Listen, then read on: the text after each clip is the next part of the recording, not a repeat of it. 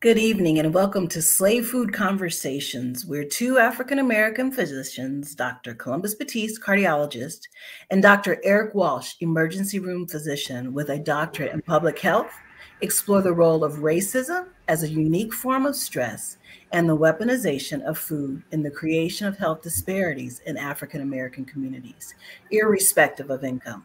They discovered that eating a whole food plant-based diet in urban communities is not only possible, but is the key to eliminating health disparities. This episode features a very caring, selfless, and proficient doctor, Dr. Pernessa Seele. Dr. Seele is an American immunologist, author, and interfaith public health activist. Dr. Seele is the CEO and founder of Balm and Gilead Inc., a religious-based organization that provides support to people with AIDS and their families, as well as working for prevention of HIV and AIDS. On this episode, these three esteemed physicians will discuss the intersection between faith and science. As always, the Slave Food team will forever appreciate your support. So please continue to spread the word about our mission and subscribe to our YouTube channel by clicking the subscribe button. And also, if you don't mind, why don't you go ahead and share this link on your Facebook pages so that your friends and family can know what you're doing and how you're trying to better yourself and the community. So sit back, relax, and if you haven't eaten, grab a healthy snack and let your minds be fortified by this worthwhile conversation. Thanks, Danette. Dr. Seele, how are you? I am just fine. I am fine. Happy to be with the brothers this evening. All right. Good to have you. Good to have you. Yes, indeed. I have to say I was extremely excited to get the response. You know, sometimes we fish, maybe not literally, but we fish. We throw out little hooks and so forth to see whether or not we can get someone of your caliber to come on the show. And so I was so honored to have you agree with the work that you've done. I am looking forward to this conversation. I know Eric, my colleague, Dr. Walsh, is chomping at the bit, with the work that you've done and the foundation that you've laid. So, man, thank you. Welcome. Thank you for having me. And I must say thank you for the introduction. But let me be very transparent. I started out as an immunologist 30, 40 years ago. Don't ask me about anything immunology today. I got a little idea in 1989, and that little idea is now a Balm in Gilead, an international organization, and we started with HIV. But today, our work is we want every church, every Black church serving Black people to have a health ministry because we understand the influence of the church. And we know that not only our congregations, but our communities, we want every church to be a beacon, a community hub for addressing health disparities or across the board. We run the nation's African-American Brain Health Center, where we're focused on Alzheimer's, we're focused on amyloidosis, we're focused on diabetes. You name it, we the Black people, we got alarming rates of everything. So we believe that our most influential institution, the church, must be at the forefront. And our work is building their capacity to be just that. I know. Eric is going to take the lead, but I have to because we just had a close family member pass away from amyloidosis. So I love the fact that you mentioned about that. That's part of your mission to put that out there. And I know personally, I'm very curious about this little seed. You said this little seed was planted, this little idea that took root in your mind for this. So can you, don't tease us like that. Tell us a little bit more about what happened. Well, this little idea, in '89, I was working as an immunologist. I had left. I was working at Rockefeller University doing malaria research, and then I was at Sloan Kettering doing cancer research. And then the AIDS epidemic hit New York City, and I found myself in the methadone clinic, and then I went up to Harlem Hospital. And 2 days into that job, I was just amazed because the entire hospital was people who were actually dying then of HIV and AIDS. And nobody was coming. Where was the church? I'm from the Low Country, where the church is the beginning of everything. You know, if you sick, the pastor's coming, and if you die, oh my God, within 5 minutes of the word going out, you know, if the church is coming, the pastor's coming, everybody's coming. And in Harlem, what I didn't understand that, because everybody who left my little town in South Carolina went to Harlem, so I was just totally baffled. And I was really, I was. This was 2 days on this new job at Harlem Hospital, and I was getting ready for work that morning, and I was just, you know, just desperately seeking answers on how is it that, you know, this entire hospital of people, brothers and sisters who are dying of HIV, and nobody's coming. The pastors are not coming, the families are not coming. And in that moment, I had a little idea. And that little idea was the Harlem Week of Prayer for the Healing of AIDS. And that little idea, I was new to Harlem. I did not know one pastor. I was not pastor. I had a bald head at the time. And you know, 33 years later, that little idea gave way to the Balm in Gilead in 2000. We worked in 6 African countries. We have an office in Dar es Salaam, Tanzania, doing the same thing, building passive faith communities to address HIV, and now across the board. So it was just a little idea, and I always want to encourage everybody who just have a little idea. You know, you don't have no money, nobody knows what you're talking about, the idea don't make no sense. Forget all that. Just go do it anyway. If you believe the Lord is telling you to do something, just go do it. Everything will be all right. And that's my little idea. Love it. Love it. Amen. Amen. Yes, yes, yes. Amen. So now you got involved in all that. And what's so interesting now is that as you kind of talked about this social isolation, you know, back during the AIDS epidemic, right? You talked about how you had this separation from interaction with like your community. This is really kind of what many have experienced during this COVID crisis during 2020. Absolutely. In a very similar type fashion. And tell us about the impression and the role of the church really in things like this idea of COVID and disseminating information and delivering information in a correct fashion. Absolutely. You know, and there's so many parallels between HIV and COVID today, and the response of the church.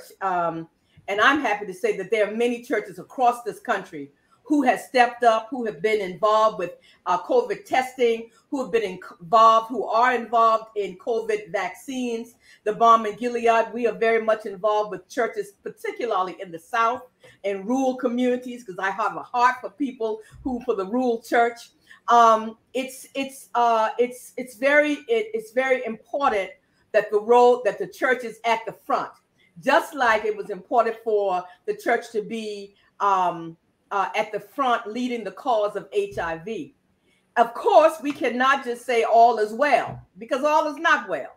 You know, just like in HIV, we had thousands of churches who were doing the right thing, who were having the right conversation, but we also had pastors who were doing a lot of damage. And who damage that's still impacting families today. You know, those mothers and fathers and sisters and brothers did not come to see their gay sons and gay daughters die and didn't have funerals because the pastor who said, homosexuality was a sin. So, we cannot just say, oh, it was great, because it was not all great.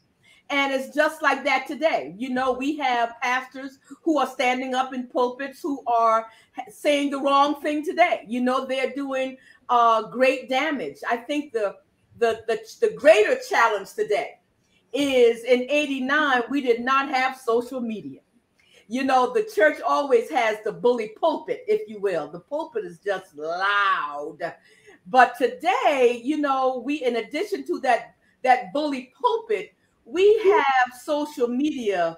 And when you put erroneous information out on social media and you put in the name of Jesus behind it, it has a power that you really just don't understand. So we really have the greater work and the work of those who are pushing out facts, and the work of those of us who are working to save lives, we must work even stronger and harder to push against the tide of erroneous information and misinformation, and just sending people down the wrong path. That's powerful. What approaches have you all taken to kind of minister to the ministers as it relates to educating them about COVID or about chronic disease, communicable and non-communicable diseases? Well, that is the work of the Balm and Gilead. We have over these years we've built a mechanism of information. I always I think about those many nights when we had to put stamps on an envelope to send out. When we were doing a mailing. There was no email. There was, you were taking bulk mail to the post office at 2 and 3 o'clock in the morning. And honestly, I really miss those times, but we send out every Thursday, we send out information called a Sunday Morning Health Corner. And we send this out to over 40,000 churches, and that's picked up by denominations who then send it out to their churches, and organizations who send it out to their churches, who is now a part of their Sunday morning program. We have a tremendous amount of churches. We do churches that are focused on many different areas. Like some churches are focused on Alzheimer's. Our Memory Sunday in June, we encourage every church to really focus on Memory Sunday. In March, we are focusing on, HIV. We're still doing the National Week of Prayer for the healing of AIDS. And so we have built a robust communication mechanism that we are constantly sending out to our pastors and also to the laity. And over these 33 years, we have relationships now where we learn from each other. My conference chair, the Healthy Churches 2030 conference, which we just completed, my chair is Bishop Horace Smith, MD, who is Apostolic Faith bishop out there in Chicago. And so he wears two hats. He's the bishop and he's the medical director. And we have many like that. But I now have, it's not just my voice, it's the voice of many who are now, we are talking the same language. And many pastors who are not the MD, they've kind of, over these 33 years, we've kind of grown up in the movement, if you will, together. That's all right. That's excellent. That's excellent. That's strong work. And so I imagine you've impacted thousands of lives, if not hundreds of thousands. I really want to think so, but I'm really just trying to impact this 17-year-old male child who's just sitting in my house. If I can impact his life, it'll be all right. I hear that. I hear that all the time about how many lives we've impacted, and I am humbled by that. It is. Leadership is a humble thing. You know what I mean? People choose their leaders. People choose who they follow. And so I am humbled by those who listen, and I am humbled by those who follow my voice. And it's a great responsibility. It is a great responsibility. But my charge to keep is the 17-year-old who lives in my house. I hear you. That is the work of the moment. Thank you very much. Yes. I have a soon-to-be 17-year-old and a 15-year-old. Yeah, so you know what I'm saying. Absolutely. How do you deal with so as we look at our society now, there's it seems like there's less and less faith in it. I come across more and more people who almost don't believe in anything. In fact, they have a name for them now called the nuns, N-O-N-E-S. They have no religious belief whatsoever, and that's the fastest growing category in the United States. So when you have a faith-based organization like you have, how do you looking at the future where realistically, more and more, especially of our young people, they don't have that experience of the church that we have. They're having a very different experience, and some of them for good reasons, for bad reasons, they kind of have a fear of the church, or sometimes a disdain for the church. How do you reach those young people, especially since when we talk about social determinants of health and so forth, now is the time to reach them, kind of when they're young? I think that the church is definitely going through a transition, and COVID has definitely propelled that transition. I think that for our work, we are constantly bringing in the new pastors, if you will, because now we find we are, I'm old school, so I have those the folks who have been with me for 33 years, and we are 50 and up, and so I'm also engaging the younger pastors, the new leadership, those who are coming into ministry out of the divinity school, who are 22 and 23 and 25, and some of your nuns, if you will, even though they will tell you they're nuns, they are on YouTube listening to the 25-year-old brother or sister on a Saturday night. You know what I mean? They don't see church like we do on Sunday morning. They may catch a YouTube or a podcast whenever they catch it, and they are not so much labeled as a Baptist or an AME or whatever. And also they claim to be spiritual, aren't we all? So I think that the church is for my work as the CEO of the Balm and Gilead, and down the road with our mission, our roadmap mission, is that we have to bring in new voices who are whose voice is being who are captivating the nuns, if you will, because I'm up the road a little bit now, and I remember, I can tell some stories when once upon a time I would say I was a nun too, if you will, but we know that, I know a little bit about the road ahead that they do not know. Sometimes you are one thing and then you hit a big bump in the road, and you just might find Jesus in that bump, if you will. And it might not happen until you 25, 30, 40, or 50. Don't know.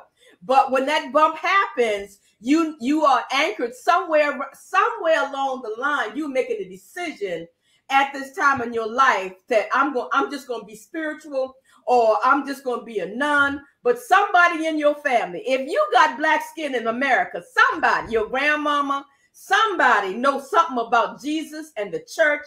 And if you sit still, you can remember a song she used to sing or he used to sing. And as life pushes you down the road, you will remember those songs. And when you hit that bump in the road for yourself, you will find yourself, So I think that the transition is happening. And I think our churches are really going through a transformative time on, the leadership is changing. The small church with 15, 20 people in it that's all over 65, that's transition time. So for my work is we are strategically and focused on bringing in new leadership for the future. That's huge. Man, that's big. Yeah. Because I must say, when I started out, the leadership 33 years ago was the new leadership. Now it's the old leadership, So we've kind of grown up together, if you will, and now it's time we're moving on. And now the church is not going anywhere. When you look at the three historical black churches, the AME, Zion, CME, these are churches who were founded in the late 1700s. They have gone through some transition. Harriet Tubman was a member of, the AME Zion, and Frederick Douglass and Sojourner Truth. They have gone through transition. And I believe that they're going to weather the storm through this transition as well. Amen. Well, I think just adding to it, I mean, you're transforming the way in which you deliver health, and we'll touch on that a bit later about how that journey was of introducing health inside of the churches, where maybe that has or has not always been historically the emphasis. But I mean, you think about it, when you're reaching people who are in their greatest need, and you spoke about really, you saw that there was a need when you were on that AIDS ward. You saw a need that they were calling out for something, and you sought to provide that. In a similar fashion, you're seeking to provide relief from chronic disease, from communicable diseases that's there. I think that's what really binds people, to understand that you're putting love into action, right? And they understand that there's a level of care and concern that has depth to it, and not just spoken words. So I think there's power that's there.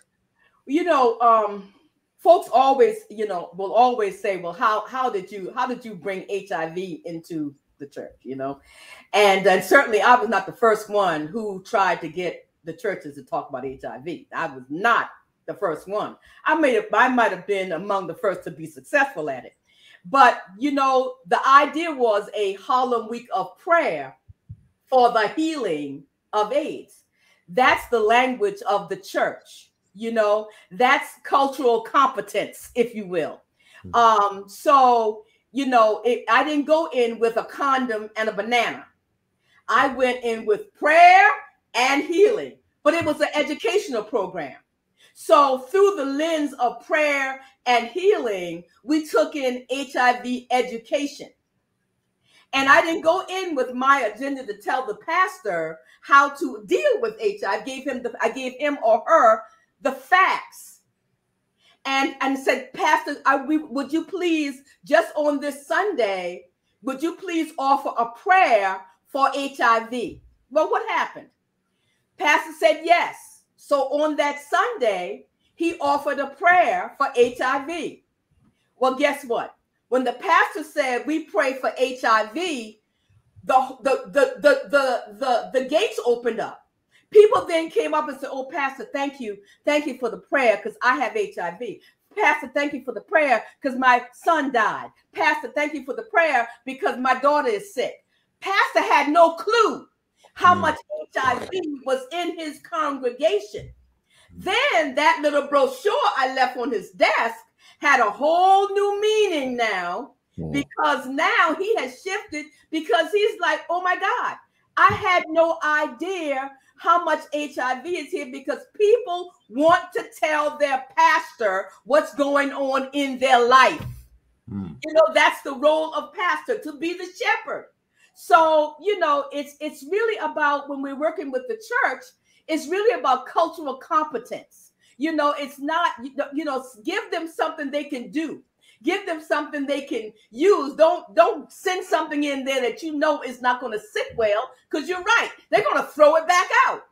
But if you go in with something that is culturally affirmative for the audience that you want, I guarantee you'll be successful. Right. Love that. Love it. Love it. Love it. So when you were kind of tackling the church, and especially, you mentioned even moving a little bit beyond AIDS and communicable diseases to non-communicable diseases, which are rampant. And you alluded to this, so diabetes and heart disease. I see heart disease on a regular basis in my practice. And you're touching on all those things. How did you juxtapose and deal with and address one of the challenges across every African-American church, which is the food? All right. The potlucks, right? Baby, the gospel bird, honey. I was a vegetarian for 8 years prior to starting the Harlem Week of Prayer for the Healing of AIDS. And when I started, I never went back to red meat. But when I started working with these churches on a 365 days regular, oh my God, I just went back to the gospel bird, the chicken. And I think that over these years, we have seen many churches who have, turned on the light. They have turned on the light with what they're feeding their people. Unfortunately, most times it happens when the pastor has to address a chronic illness, when the pastor's had a heart attack, when the pastor's dealing with prostate cancer or whatever, or the first lady. And those experiences shift the pastor, and therefore it shifts the congregation, because a healthy church begins with a healthy pastor, if you will, you know. So, but I think that there's a lot of work still to be done, especially in the South. There is still a lot of work to be done, you know. So when I go into, when I'm in, and I'm just saying that's not just in the South, but we see a prevalence of it that, you know, it's still hard to get, when you go into, you know, a church in Mississippi, you still see the fried chicken and the mac and cheese and the usual. Whereas maybe up north, you may still see fried chicken, but you're going to see some baked chicken next to it. But then in other settings, you don't see no more fried chicken. It's all baked, you know, and you see a salad, you know. But so I think we have over these 3 decades have not thoroughly seen movement shift, no, but definitely movement in the right direction. And as you get more pastors shifting, those influential pastors take that to the younger pastor, to the assistant pastor, who will lead further down the road, you know. So it's a word of mouth, you know. When they start, then you see it moving forward. Yeah, no, absolutely. I mean, that's one of the things. It's always interesting to me. I love, like, the stories. I've taken care of some pastors, and they'll tell me about their transformation when they undergo a Daniel fast. They'll tell me about the congregation, about how their mind becomes clear, and how their bodies and everything else, and so the role of nutrition. And so I think it's powerful. I think one of the things, as I was preparing for you to come on today, that you alluded to in other conversations and talks, is about some of your efforts to utilize the church grounds for something different than what they're currently using. Why don't you speak to that, like, a little bit? I don't want to steal the thunder. Okay, well, you know, thank you for that. And I must say that one of my churches, you know, we love the Daniel fast. We have to also help them to not have a fried fish to break the fast. Okay? Transitional fasting. Me, what the planning is for the breaking of the fast. So we're gonna do this Daniel fast, and then on Good Friday, we're gonna break Daniel fast with a fish fry. Can we rethink that? Well, you know, rethinking it may start with changing the name from Daniel fast to Daniel feast, because you're not hungry when you're eating well on that Daniel fast, right? So you're gonna just continue. I think we still have some work to do on the end and on the final scenario of that Daniel fast. But we are the Balm and Gilead. We launched the African American Community Garden Church, African American Church Community Garden Project, and we launched it this year in South Carolina, and we've had great success. And you know, our partner is the Black Church Food Network in this partnership, and I was just blown away by the work that they did, and partnered with them to bring in our churches into this conversation. And because I'm blessed to own some land in South Carolina, in my little town, I said, okay, I pay taxes on the land. Yes, I'm going to clear off some land and let the community use this as a garden and bring the community back together again. And, you know, it worked. You know, it worked. And we now have 17 churches all over South Carolina who started planting a garden. And I think that's so important, because in the South, unlike the urban church, exactly, rural churches in the South, they got land, you know, and all they plant down back there is dead folk. And, you know, let's start planting some broccoli and some collard greens and some squash, and it was just, you know, and we had our bishops to come out and be a part of the seeds, you know, planting the seeds. And then we came back and did an event during the harvest, and, you know, and had a barbecue. Come on now, because you got to keep it in culture. Had a barbecue in the late August. So people came and we gave them plastic bags, and they went in the garden, picked okra and peas, and I mean, I know we can do this thing, but we have to keep it in Black culture, who we are. Absolutely. And I think as we move our health agenda, we have to be conscious that how we're going to bring more people in by moving it with what we know who we are, and I'm seeing the success of that. So for those who are listening, go to Balm and Gilead and go to our videos and see that garden and get in touch with us if you want to start a garden. We are just excited, and the folks are excuse me. They are fertilizing the garden and getting ready for the springtime. I'm going to clear up more land because we're going to do a greenhouse next year alongside. It's just great to see the community come out and encourage the children. Yes. I mean, we actually, again said, bring your children out here and help put them in the dirt. You know what I mean? Put them in the dirt. So it's just been exciting, just absolutely exciting. I love that. There is someone called the Gangster Gardener. I believe that's his name out in LA.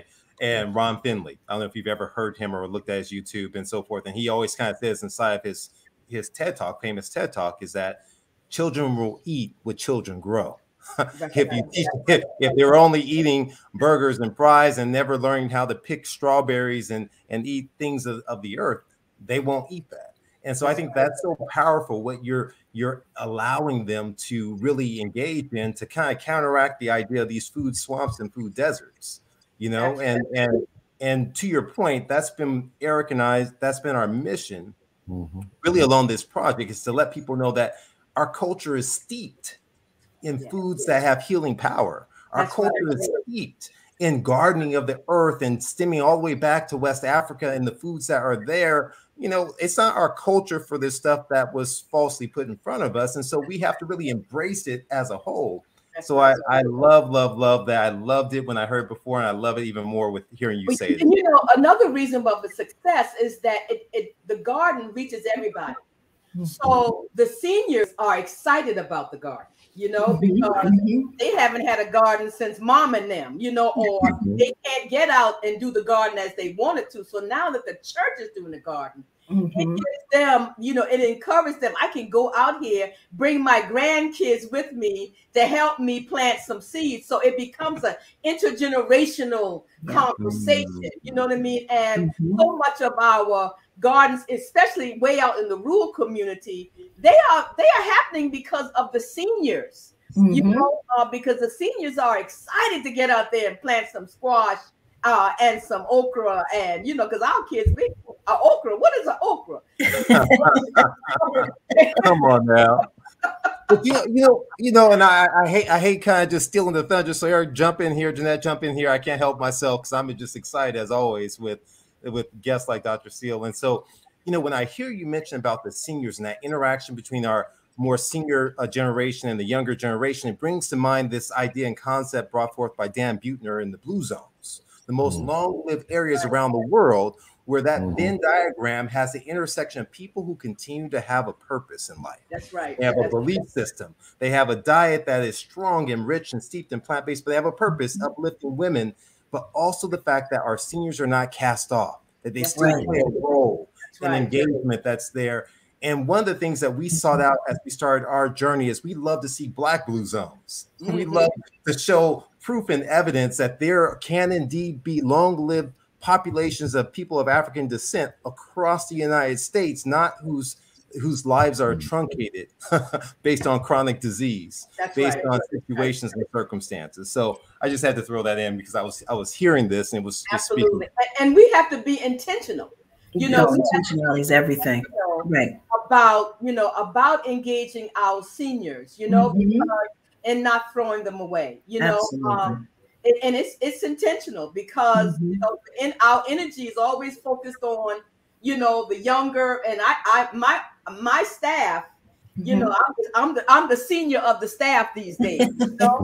And some days I just, I'm like, what's wrong with these young people?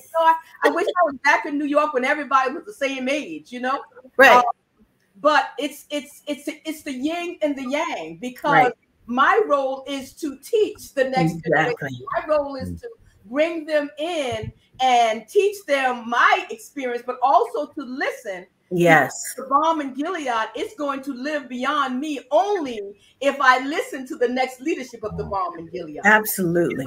So we have to be and I say that to say I have to, whereas I am intentional about every program, I am intentional about the seniors. Yes. They make me intentional about young people. Right. So therefore, it's a balance, because and I think that for those of us who have organizations, we have to find that balance that, we're not over here and not over there, but we have to we have to support our seniors because they have information and most of the chronic diseases that we are talking about, as well as we have to bring in the next generation of leadership as well. And you mentioned that a little bit earlier on the program in terms of, how we get that intersectionality between the young and the old. And like when we grew up, like you said, the church was everything. Everything that you did was around the church, the 13th Sunday or Sabbath or whatever, you had to recite those poems or you had to, learn those songs, or you had to learn those scriptures and things of that nature. And so we were, and at that instance, when we were growing up, we were forced to be involved. Like we didn't have an option of not going to church or not doing what they said you needed to do. If they said you need to learn this poem, you learned the poem, you got up and said the poem. Right. But that's how the leadership was built, in terms of the younger people now who are out and have that level of comfort, getting in front of a church, you build that confidence in terms of your ability to speak, in terms of your ability to communicate. And so, with the whole pandemic and everyone kind of being moved out of that setting where you do have the combination of the young and the old together, learning from each other, the isolation part does come in, and you are losing some of that ability to share and to grow and support and teach each other. So it seems like you found a way to get around that. So do you do a lot of webinars, or are you back in the churches with most of your programs? We are getting ready to get on the road again, face to face. But in this, we just completed our virtual. We did a virtual conference in 20, and we just did our second virtual, and both of them were very successful. And I don't think I'm going to take that conference back face to face. It's going to stay virtual, And I think that, again, back to the transition. I'm finding that there are a lot of elders who don't have no intention of going back to church on Sunday. Right. And younger people too. Younger people too. But I'm amazed. I am amazed that my 60, 70, 80-year-old friends, they are like, girl, I'm not getting ready to go back to putting them stockings and hat on Sunday morning. I am really enjoying sitting up in my bed and listening to these 6 pastors I listen to every Sunday. Exactly. I have no clue that COVID is really taking us into directions that we did not think, we did not expect. No. So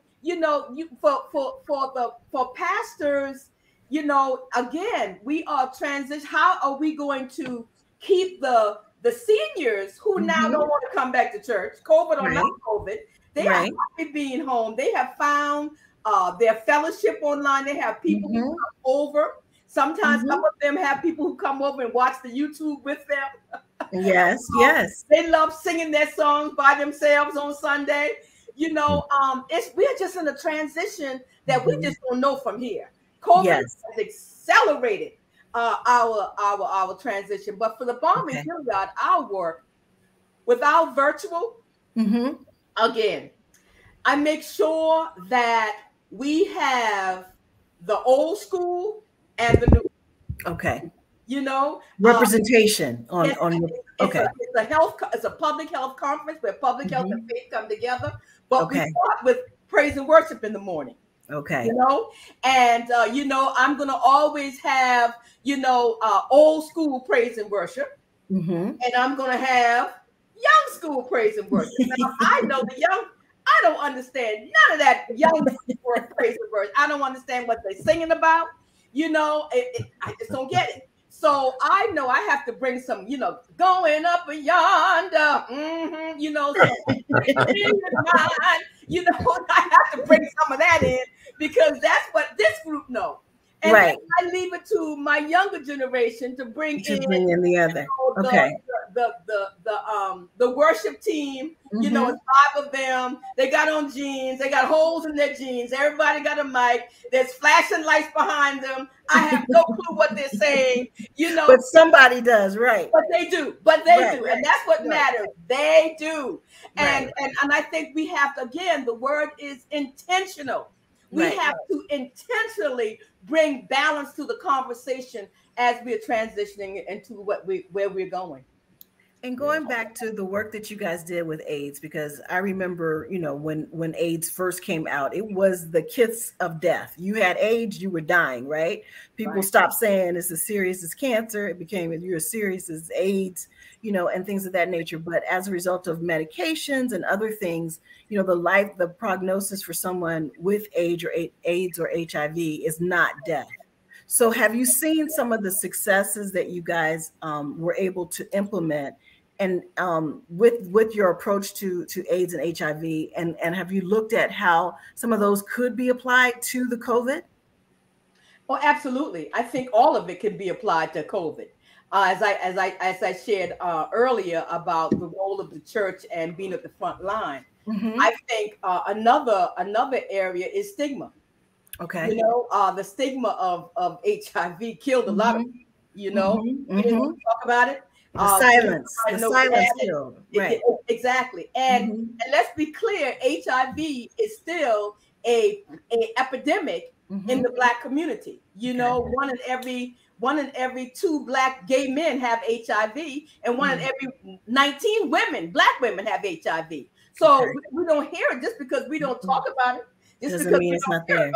Right. Does that mean the HIV epidemic in our community is still rampant? You know, but that's another conversation in terms of you know, when government funding dropped, we dropped.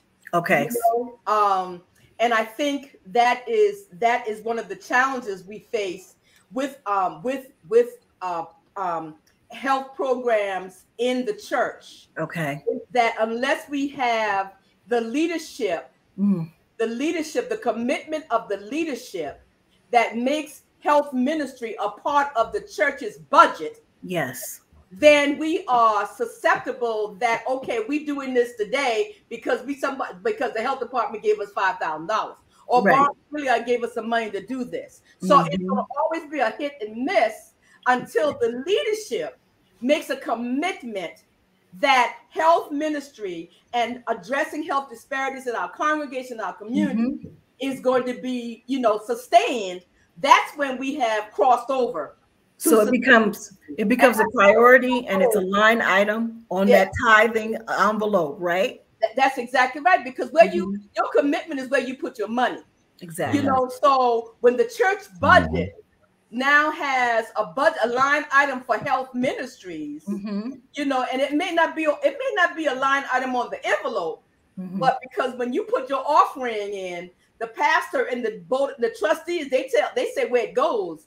But you know, your budget that the church people don't see, you know how much you are going to give that health ministry and what they're going to do for doing their planning. So a part of our work is when we're talking about building the capacity of health ministries, it's not just the education component. It's also empowering the leadership, that we're talking about a sustainability, you know. It's just like, you know, I give the example of a youth ministry. Every Black church got a youth ministry. Why? Because once upon a time, it was important that Black folks knew how to read and write. You know, when Booker T. Washington and them, all of them, you know what I mean? We were starting colleges and education was key. And we wanted to make sure that Black young people and adults knew how to read and write, and education was our focus. Okay. Therefore, all black churches got a youth ministry. Today, you may have a church with no youth in the church, but they still have a youth ministry.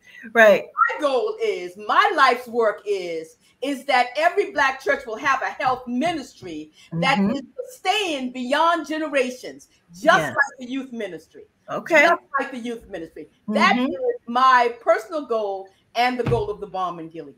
That's wonderful.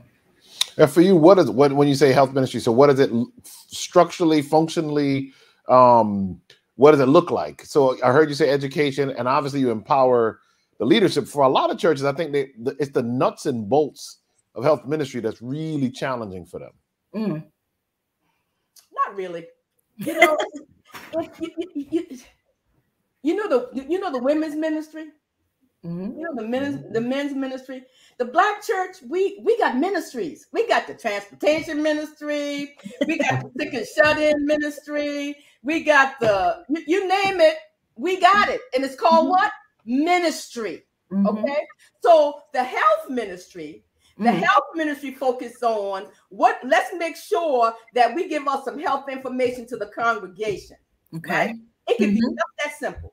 It doesn't have to be elaborate, because we have churches who do the simple thing like, we're going to give out this information, which is why the Balm and Gilead, we send them Sunday morning health corner every Thursday. So they have something health to give their congregation every Sunday, right? Some churches, what they do one health fair in the summertime. Some churches, like one of my churches, every second Sunday, there's a doctor who gets up before the pastor preaches, and they have a health moment every second Sunday. Some churches, they have the big telethon, and something about health comes up every Sunday on the board.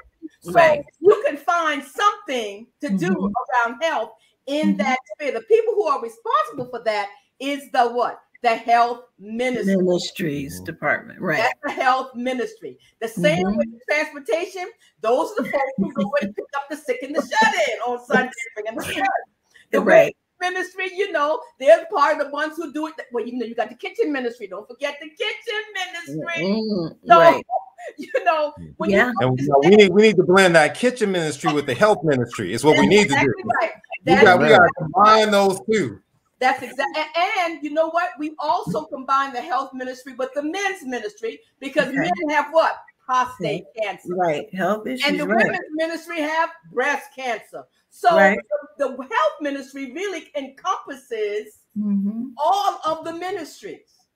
But, you know, you have to have someone to help shape that, you know? So, yeah, it's, you know, 33 years, there's movement, you know, and everybody's moving at their pace. Right. But movement really is dependent upon the commitment of the leadership, because a healthy church begins what? With a healthy pastor.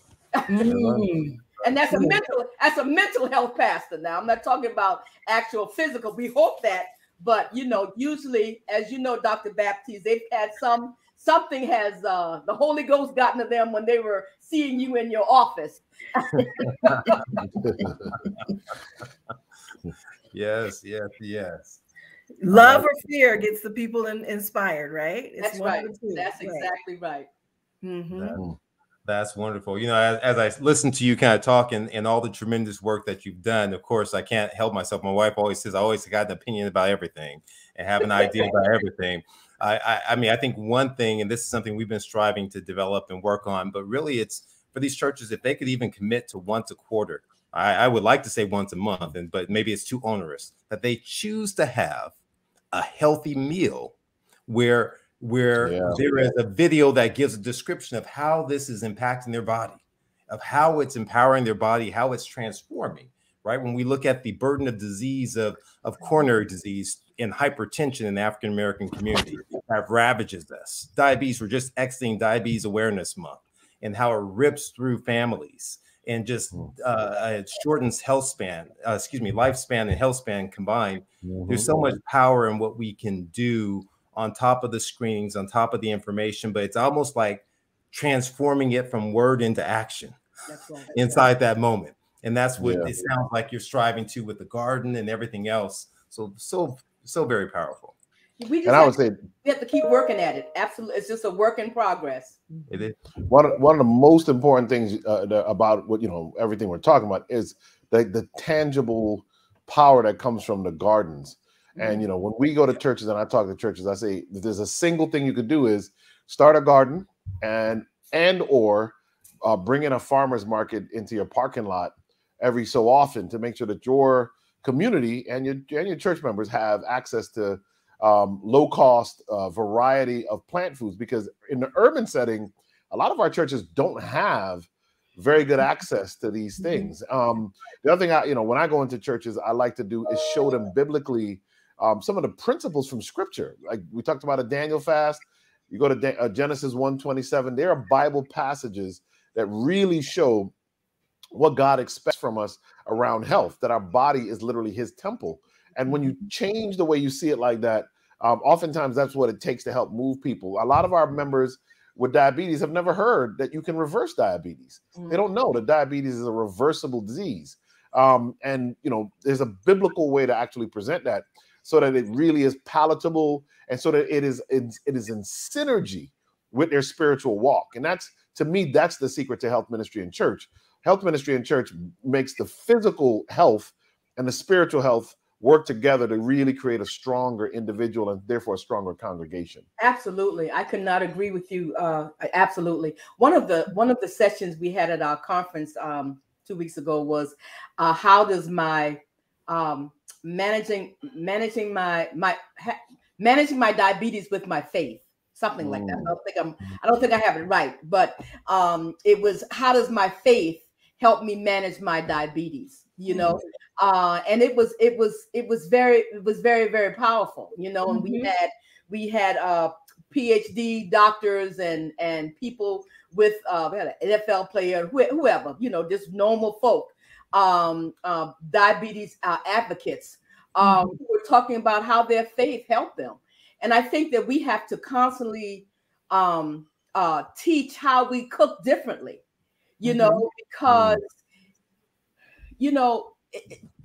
culture with Black folks, it's serious. I remember many years ago, I decided that I'm always asked to make the mac and cheese. That's my thing. Aunt P's mac and cheese. So that time we were going to Gilead, South Carolina for Thanksgiving. And Aunt P is bringing the mac and cheese because this is my mom and them started. We have to all come together for Thanksgiving, Well, that says something. That means you must really know how to cook, that they didn't ask you to bring the paper plates or the drink. So no, mac and cheese is serious. I have to bring the mac and cheese and the turkey and the dressing. Okay? Oh man, okay. I'm bowing because you really my know mac what you're doing. It is gone. Okay, but this year I decided I was going to do the mac and cheese, but not so much cheese, not so much mac, if you will. And I was not going to use, 4 or 5 sticks of butter, and I was not going to use all that cheese, and I was not going to do all that. I'm going to do a healthy pan of mac and cheese in Greeleyville, South Carolina.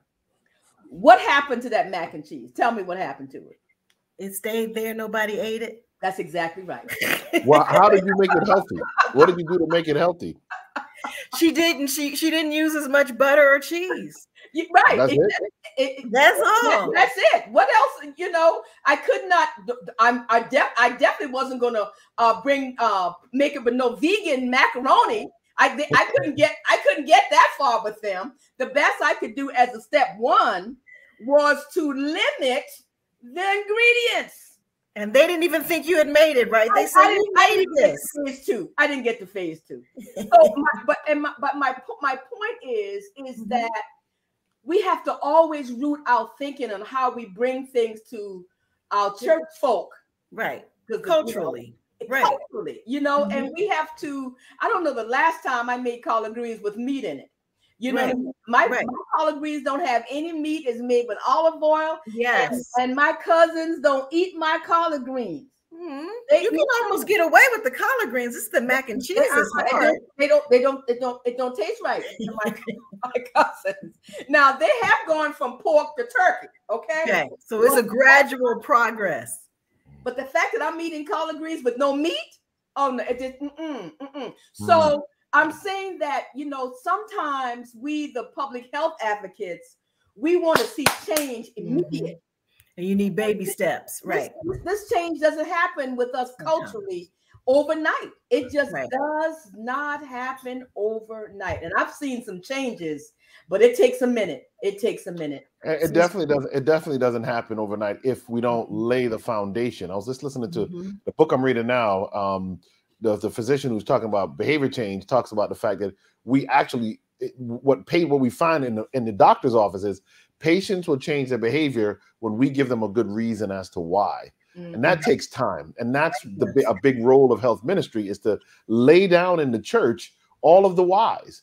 Again, because a lot of people in America, and it's not just Black people, a lot of poor white people, Latino people, Native Americans, they have never made the connection between what they eat and the diseases they walk around with.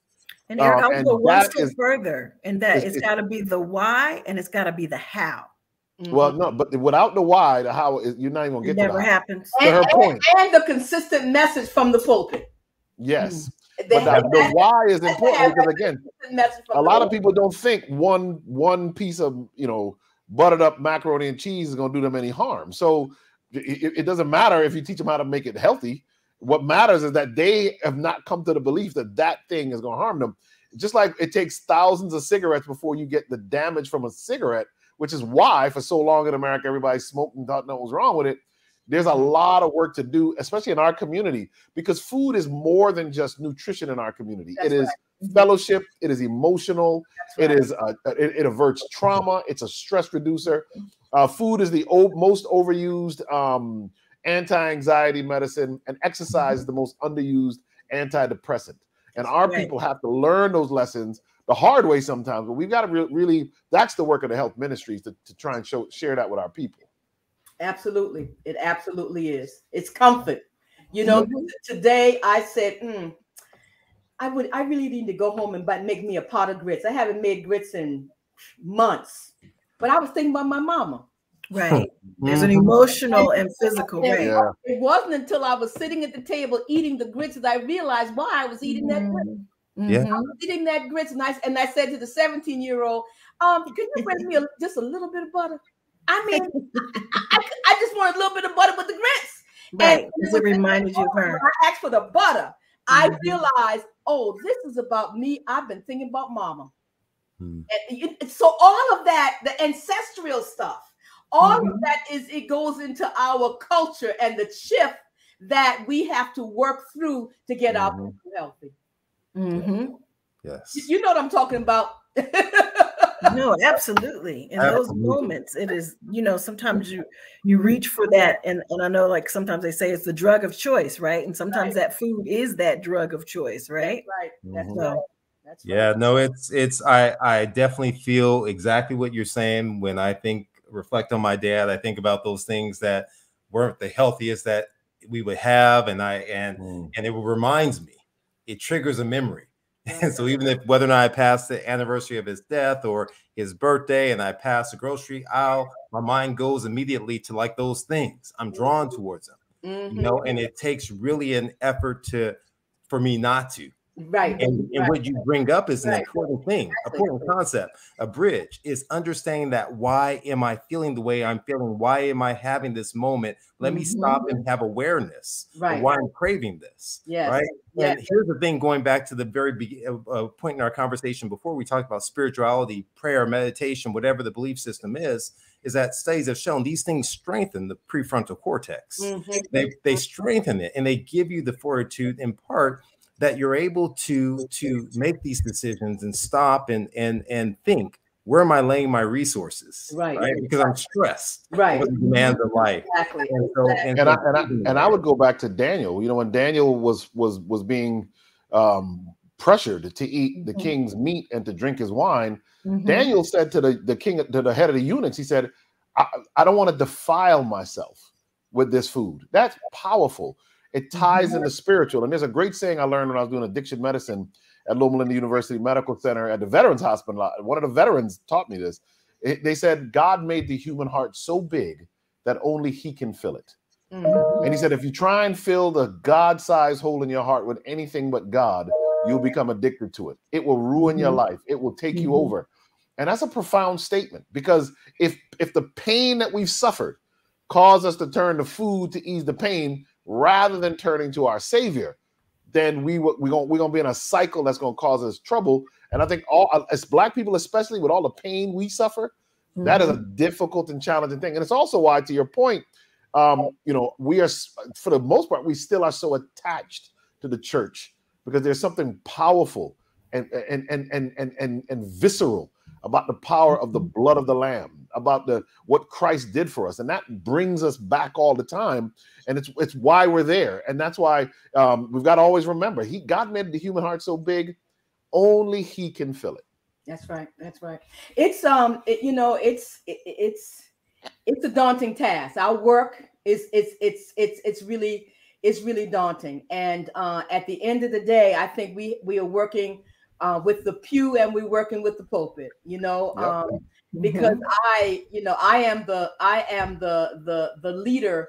I'm the elder now in the family, and you know, and I'm just you know, it's very easy for me to share my struggles.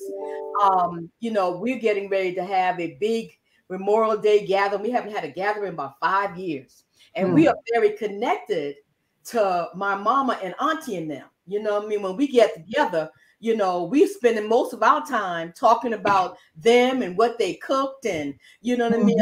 I had you know, that corn pudding, and the conversation is when we get to, I actually taped it one time.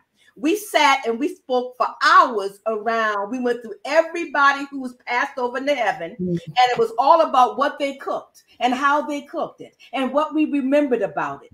And so as we are planning this big thing later on in the next year, I'm struggling with, I cannot bring we're not going to roast a pig this year. See, you all laugh, but that's real. Yeah, I know. And I think that we have to understand that we can talk all this lofty stuff, but the shift has got to come when we recognize the reality of the struggle of our culture.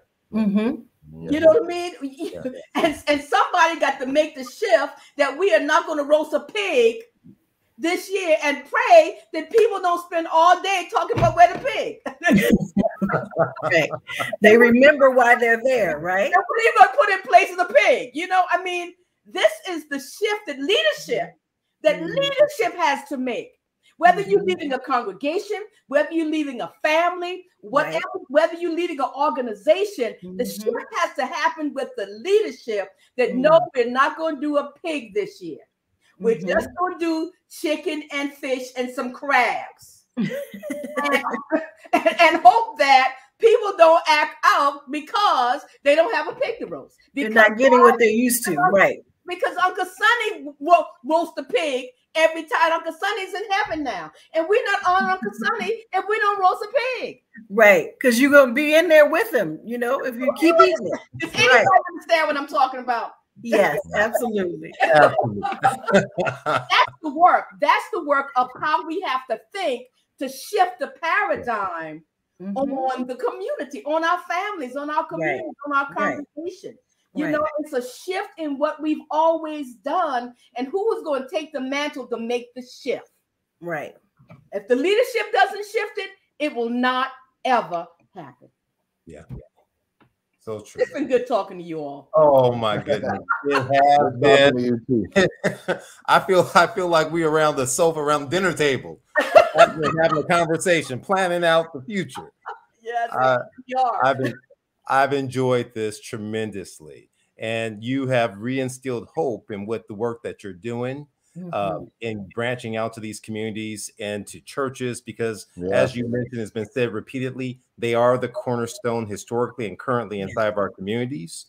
And so addressing them, essentially you're going right to the snake's head and really trying to make a change. And I'm so appreciative of that.